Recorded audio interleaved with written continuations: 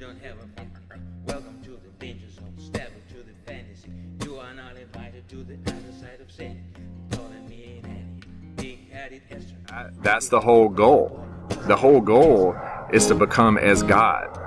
And again, not to just keep going back to Romans 1, but when the creature rejects the creator and starts worshiping creation, they start worshiping themselves, and then they try to become their own God. And this is basically mankind trying to become their own God. This project is ultimately to transfer individuals' personality and their thoughts and emotions as they approach death with this mortal body, to put those thoughts and personalities of an individual into a non-biologic avatar or some type of non-biologic body.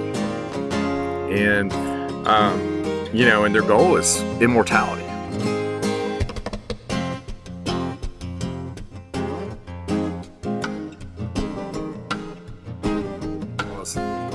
By 2030, and the singularity coming in 2029, when artificial intelligence reaches a point where it can be at or surpass humans' intelligence, then an artificial brain will be available where we can download humans' personalities and thoughts and emotions on a computer brain, and it's transferred just like a computer program.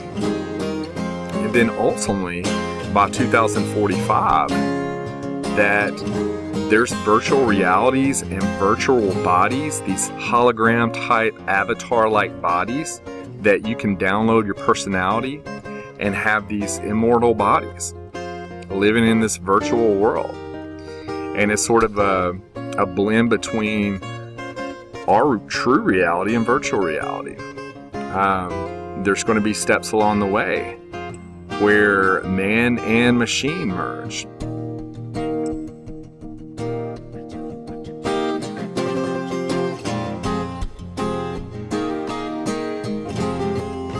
They're trying to do it their way. This is a works-based salvation, basically. And they're working really hard. And they're spending billions and billions of dollars.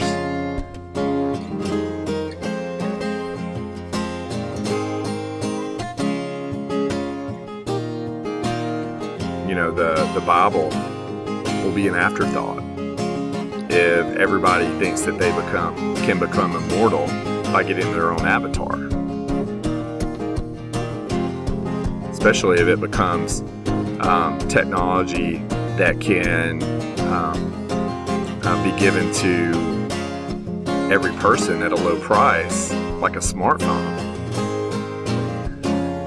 Again, scary times. So this is all stuff to look out for, and this is in our lifetime, most likely, at least our children's lifetime.